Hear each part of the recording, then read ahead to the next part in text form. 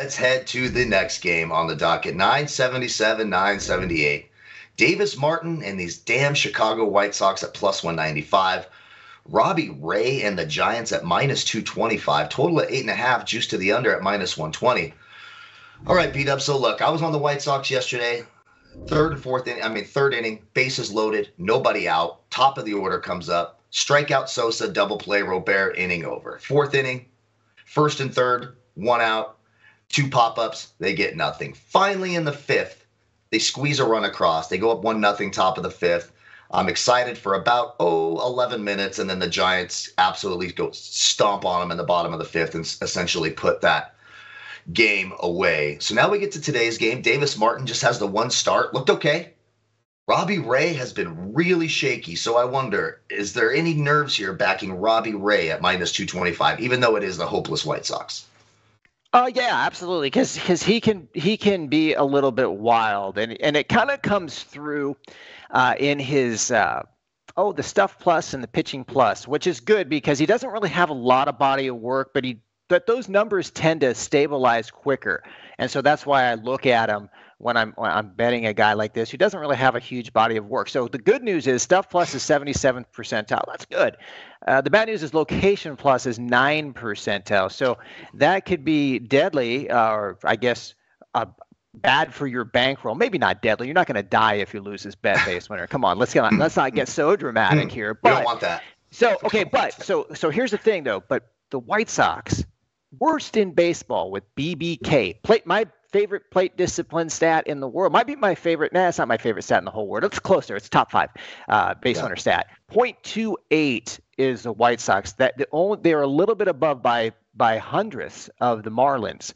So I don't think they're going to be able to take advantage of his wildness, if you will. I've got this game priced at minus 276. I don't like the Giants offense. I've got them 25th in baseball, but I really don't like the White Sox offense. I've got them 30th in baseball. And this is where the kind of rubber hits the road. I don't know where that came from, but it's kind of one of those phrases that people use. Right? This is where the rubber hits the road. Okay, the rubber hits the road on the bullpens because the Giants bullpen 4th in baseball versus the White Sox bullpen 29th in baseball. So for all those reasons, I think the model's spitting out a good number, minus 276. It's in the market at minus 227.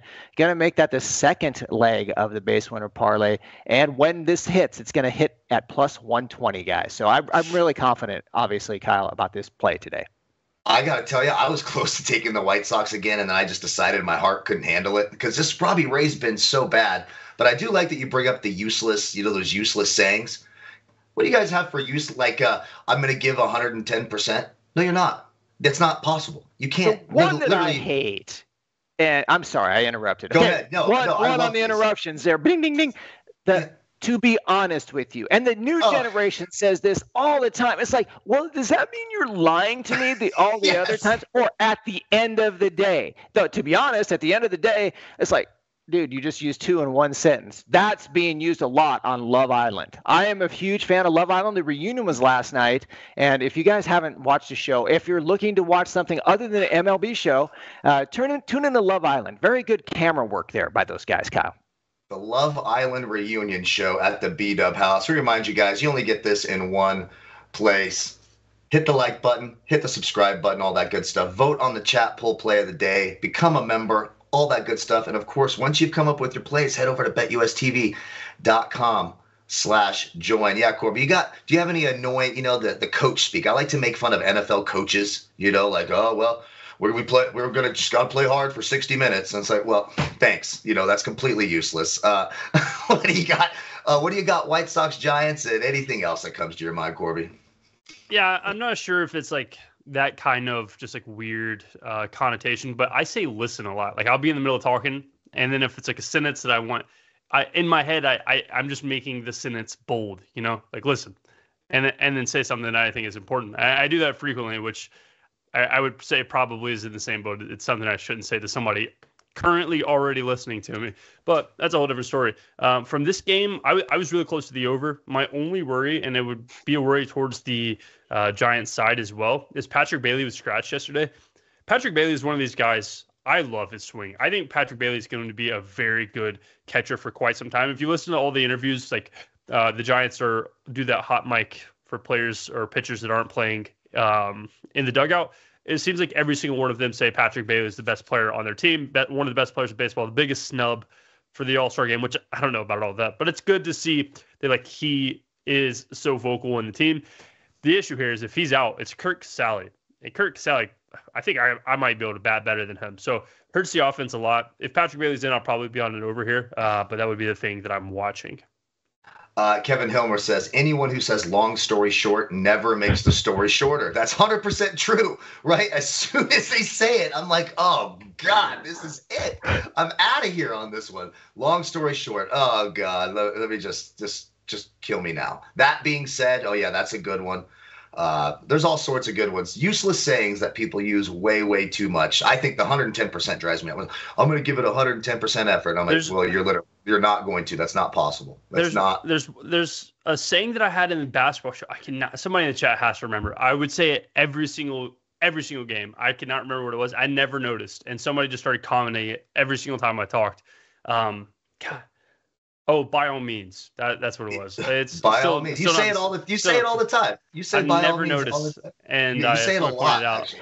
So I love my brother-in-law. He's a good guy. He loves sports, and he's a very good player, of a better wise. But he says bottom line. Like, I mean, how many times can it be bottom line? In a minute, if you say bottom line 3 times, it can't be bottom line, really. I think I do that too much, too. I do a lot of bottom line. When I'm being like, bottom line, and then, like you're supposed to be taken more seriously or something. You get that look, bottom line, and you're serious, and that doesn't mean a damn thing, right? It just doesn't. I love it. We're going with who gives us the best chance to win. Well, no shit. That's what I mean. I went with a buddy of mine. That one Not was to funny. get too far off here, but I went with a buddy of mine he had his groceries he ordered from Walmart or something. And we were in the parking lot, and the workers come out. This was like towards the end of COVID, right? To load up his truck and put the groceries in. And the guy walks out, and I was kind of drunk. I'm not gonna lie, I was a little bit buzzed. And my buddy goes, "Hey, just there's room back there. Just do your best." And I'm like, "Do your best? Do you think they're just gonna be doing their worst on purpose? Like, why do you say do your best to anybody? And Corbie mentions couldn't care less. So many people get that wrong. They say I could care less, which obviously means that you care more than you could. So it's just stupid. I was just going to disparage Walmart employees and say, well, yeah, it's a Walmart employee. They might be into doing their worst. But actually, my experience recently, we're doing curbside pickup at Walmart. Man, these guys were spot on that thing. That was a great experience for me. So shout out to the curbside guy at the Walmart here on Raintree rather. It was a tremendous experience, Kyle. We got some people who say irregardless. That is not a word. That gets them upset. At the end of the day, oh God, so much at the end of the day you hear that. Life is a gift. That's why they call it the present Ted Lasso. Well, you got to love Ted Lasso. I'm not going to disparage Ted Lasso. That's a good one. I like that one. Yeah. Ted Lasso. We got to start using that more on the show. What's wrong with this? Here's the thing. If I watch Ted Lasso or start thinking Ted Lasso, I'm going to start talking with a weird accent and just everything's going to go off the rails. So I cannot do that. I have to focus. For purposes of the show, we're taking the Giants as the second leg of the base winner parlay along with the Royals. Put those together, and I have on the sheet here plus 117, so a 3-cent slight on the base winner's prices. But it seems like you've been getting bit more than you've been getting the extra hit. You know what I mean? I don't. No, it does seem like that. Both figuratively and literally, in more ways than one, Kyle. More ways than one. I don't know why the live button popped up there. I am not live button the white. I'm not doing it today. I'm just not doing it today. Let's.